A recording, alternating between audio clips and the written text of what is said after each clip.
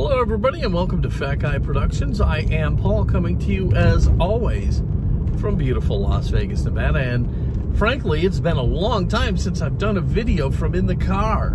So this is a little bit unusual, but I can tell you this. I promise it's going to be worth it. This is going to be fantastic. You're going to love this, okay? If you like Homekit stuff, or if you want to be convinced to go to Homekit stuff, or you want to show it to somebody else, this is the thing for you right here, okay? I'm going to show you something that is so cool. It's almost magical, okay? It's really, it'll blow your mind. That's what's going to happen, okay? So what's going on is I'm out and about running errands, and I'm done now, and we're heading home. And as we get close to the house, I'm going to show you this amazing, magical thing. And I don't want to spoil the surprise, so I don't want to get into too deep, okay? But let me just tell you this. There's no chicanery here, okay? I'm not using camera tricks or doing something sneaky behind your back here. This is totally legit, all right? And as we get towards the house, you're going to notice, or, well, you won't be able to see it because you're going to have to be looking out the windshield. But I am not going to use my hands for anything except steering the car. I'm not going to touch anything except steering the car here. And I'm not going to use my voice to invoke any digital assistant, okay? And so when we get towards the house, you're going to look at the house and watch and see this magic, okay? It's going to be fantastic. So after I show it to you, then I'll show you how to do it. I'll tell you the pros and cons to it, and then you can set this up in your own home. So I'm going to go. We'll be home here in a second, and I'll switch you around, and we'll see the magic happen. Okay, so we're almost home, and I've come back just a hair early because I want to explain to you where to be looking so that you can see everything that's happening, okay? So, a little past this light that we're coming to, I'm going to turn left and then an immediate right, and my house will be the second house on the right. So, as we make that second turn, you're going to be looking out the right side of the window, and you can kind of see that the camera is kind of pointed that way already. On the second house on the right, it's got a flagpole in front of it, and there's a blue Charger parked in front of it, and you're going to be looking at the front of that house as we get up there. And I'm going to narrate what's going on as we pull up, but that's all, okay? I'm not going to do anything else. I'm just going to be driving and just show you this and see what you think, okay? So here we come. All right, here's the first turn. Okay, so we're gonna make this turn here. And then we're gonna take this first right. I want you to be looking to the right. Okay, look to the right, look to the right. It's the second house on the right here. Okay, look there. Okay, can you see this house? Can you see what's going on? See it? See the garage door going up? I didn't do anything. I just showed up at home and it's going up. I didn't say anything. I didn't do anything. Nobody's helping me. Now look at the ceiling. Look at the ceiling. Can you see it? You see the lights are on? Okay, so all I did was just drive home. The door went up and the lights went on. How cool is that? Seriously. Holy cow. I mean, is that not magical? So, okay, it did. Okay, so I'm so excited about this. So I get home, the garage door goes up, it turns on the garage lights, and the security cameras in my house go from recording to streaming, okay? All without me doing anything. All without me doing anything.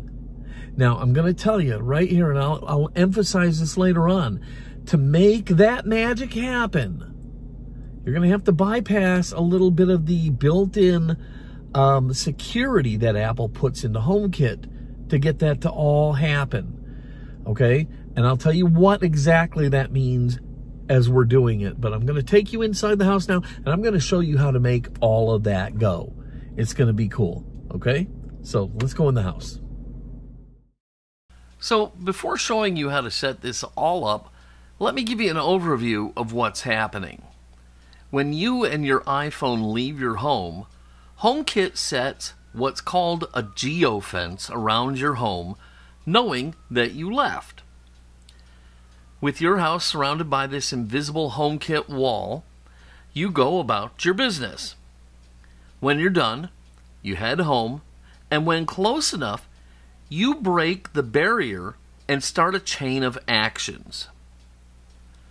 HomeKit senses your arrival and says to itself, "My owner is home," and it will trigger the first automation we create. In this case, turning on what I call Paul's trigger. When Paul's trigger turns on, it will in turn start the next automation, which opens the big garage door, and that will in turn trigger the final automation and turn on the garage lights. All with no effort on your part. All you had to do was arrive home. Now that you have the basic idea, let's take a look at how I do it. First, you're going to need a HomeKit device to act as a trigger. You can use any HomeKit-enabled device, but I dedicated a HomeKit switch that only acts as a trigger. It doesn't do anything else. These switches are cheap and they work great. I plugged it into a remote outlet and just let it be. You can find a link for these in the description or at my Amazon store. We can finally head into HomeKit and set up our automations. Start by opening HomeKit, then click on the Automations tab. Once there, you will create the first of 3 automations, turning on Paul's trigger.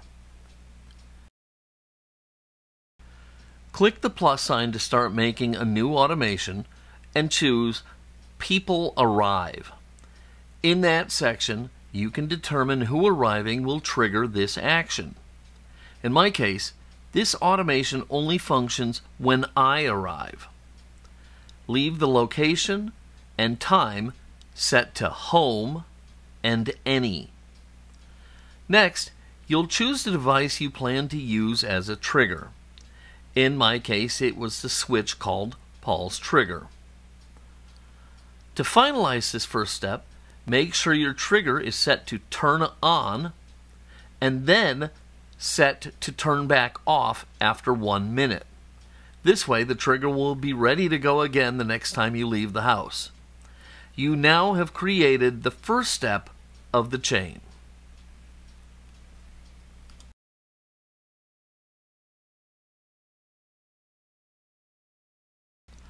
Now we'll start another automation, but this time choose an accessory is controlled.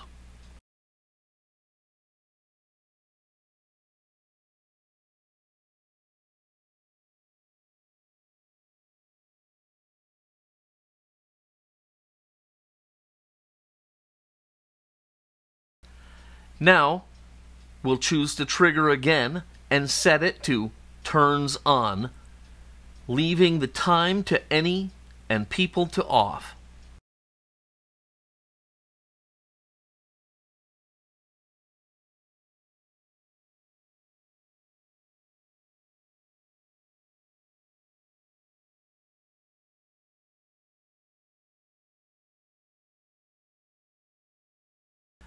Now we can choose the big garage door and the garage lights, and then we will select Next. Here we can finalize the automation by choosing Open for the garage door and On for the garage lights.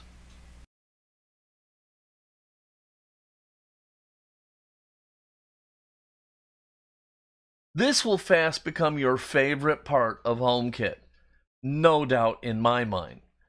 So now let's talk a bit about the pros and cons of this setup, as they are very important for you to consider before deciding if this is for you. I'll start with the cons, as they include a potential security issue you must consider. Con. A giant, hairy con. You are bypassing a security feature built into HomeKit. For things like doors and locks, Apple specifically included a two-step feature to make sure there are no accidental activations that will disable a secure item, like a door. You normally must make at least 2 separate actions to run a secure automation. Something like triggering the automation with your voice could be step 1, and then unlocking your phone could be step 2. In my case, by using Paul's trigger, that is becoming step 1, and then the follow-up automation to open the door is step 2. Now, why is this a big deal? Let me use my home as an example. My house backs up to one of the main roads in our community, so when I leave, I can go one way or the other. If I go right, the geofence will kick in, and so now, if I come back down the street the other way, I actually pass close enough to my house to break the geofence and trigger the automation. If I'm not paying attention, this can leave my home with the garage doors up while I'm not there. Now, I'm fully aware of this, and I pay close attention to it. I could also have the garage doors go back down by themselves, say after 5 minutes or so, but for me, I just pay attention to the settings. Now, depending on your home and location, you may not face an issue like this. Say you live at the end of a cul-de-sac. But it is imperative that you evaluate your personal situation and the potential impact on your home's security. As to the pros, it's far more than a one-trick pony, as this technique can be used to activate all sorts of things, and it's surprisingly convenient. How often do you get home and you can't find your garage remote? Well, it happens to me a lot, as I don't clip my remote to the visor. I don't want the remote to crease my visor, so I put it in the center console, and every so often I struggle to find it. Another pro is the cool factor. Well, let's be perfectly honest here. HomeKit is in no small measure about the cool factor, and nothing I have done in my home comes close to how cool this really is. At the end of the day, you have to make the choice to use this or not. But at least now you have the information you need to do it if you choose to. So there you have it, one of the coolest automations I have come across for HomeKit, and one that I truly love. I hope you love this video, and if you do, please give it a big thumbs up, click subscribe, and don't forget to click the notification bell so you never miss one of my HomeKit videos. If you have any questions or comments, please, as always, leave them down below. I love to hear from you guys. You guys are the greatest. So, that's going to wrap things up for today. Remember, the best way to predict your future is to create it. Until next time, this is Paul from Fat Guy Productions, saying be good.